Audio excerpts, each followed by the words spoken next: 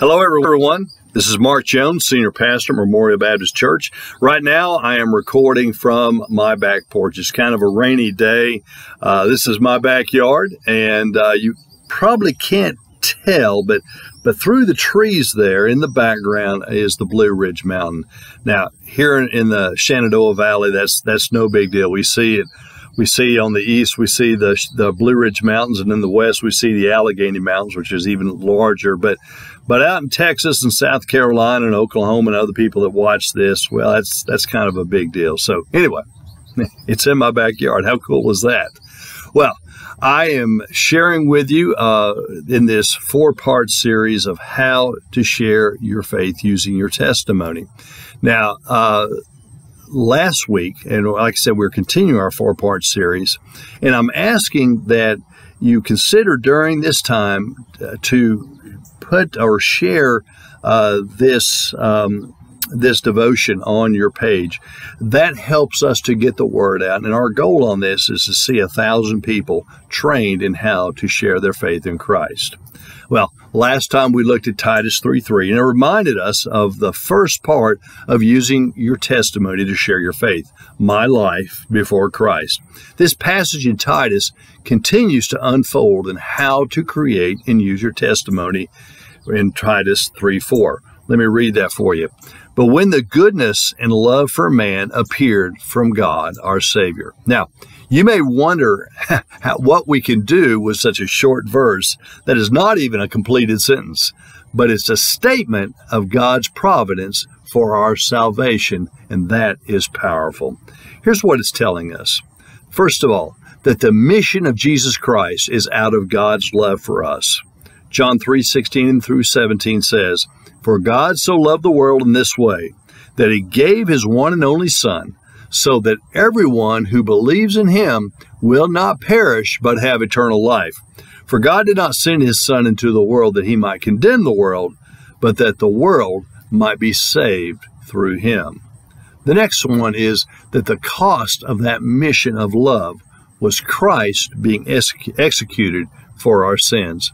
Romans 5:8 says, "But God proves his own love for us in that while we were still sinners, Christ died for us." Romans 5:8. And the third thing I want to share with you, it shares with us that we cannot even come to God without the work of God drawing us to him. John 6:44 says, "No one can come to me unless the Father who sent me draws him, and I will raise him up on the last day." Now, why am I drawing all of this out of these verses? Because in the next part of your testimony, it is important that you understand and communicate that it is God that draws us to know Jesus Christ and not our own search for him. You may have been on a search, but it is God's Holy Spirit that led you through that search.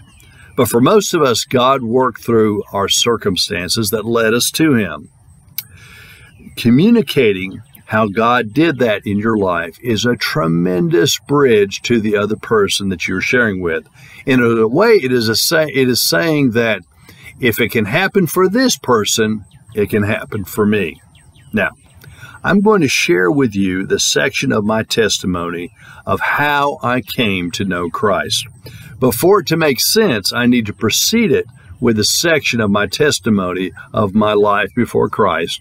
I shared this with you in the last testimony, but once again, I grew up in a Christian home and was raised in Bible-believing churches. I had times of rebellion in my life, but I was not too bad of a kid. I thought that I was a Christian, but I did not really understand what that commitment meant. In college, for the first 2 years of my life, alcohol abuse really got out of hand in my life, followed by a lot of the dumb things that happened with that lifestyle.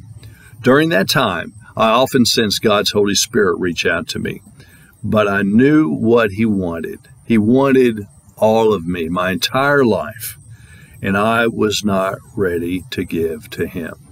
And now, I come to share with you how I came to know my need for Christ. Here it goes.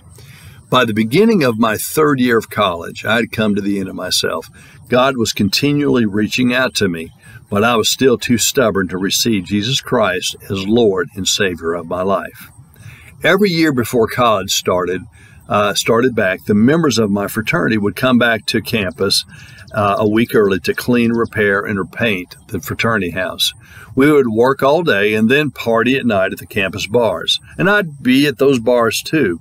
However, during that summer, about 8 to 10 young men in the fraternity either got saved or recommitted themselves to God. They were all from different places in Oklahoma, and the only thing that they had in common in their experience was Jesus Christ. And they noticed that each other were not going to the bars, and they began to find out what God had done in their lives during that last summer. From that brought about a fraternity of Christ within the social fraternity that we all shared with the other 50 men. It was the beginning of a revival in our fraternity. When school started back, we had our first dinner, and it was announced that there would be a Bible study in the living room of the fraternity house, and I attended.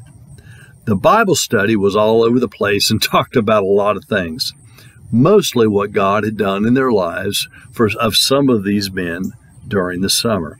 I listened and I talked some, but through all of it, I sensed that the Holy Spirit was reaching out to me. I knew what I was there for and what God wanted from me. Now, cut right there. And that is how I came to know my need for Christ section of my testimony. Next devotion, I will share with you how I came to know Christ. Now, please take a moment to think through and maybe even say how you came to know your need for Christ. You might even want to take the time to write it down. I'm going to stop here for about 5 seconds, and you can pause the devotion and think through that and talk through how you came to know your need for Christ.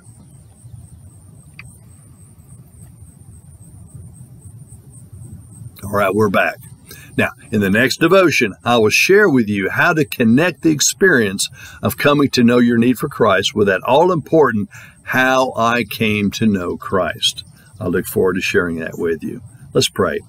Father, we thank you that it's out of love that you've pursued us. We are undeserving, and in fact, justice leads us only to be condemned. But from your grace, you sent your Son, Jesus Christ, to pay the price for our sins through his execution on the cross. And from that great love and sacrifice, your Holy Spirit reached out to us to draw us to you and a new life in Christ. Father, show us how to share what you have done in us to a world that is desperate to know you. Use us greatly, O Lord. In the name of Jesus Christ, amen. Hey, thanks for meeting with me, and I'm looking forward to getting with you next time. God bless you.